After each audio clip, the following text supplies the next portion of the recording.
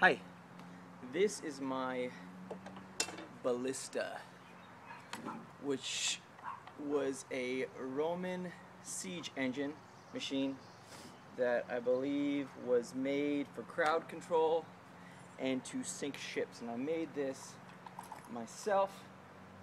And how you do it, how you work it, is you take this ring right here and you pull it back. It's basically a giant crossbow.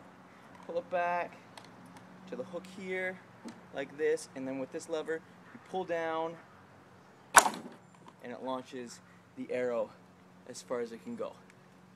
So, let me show you.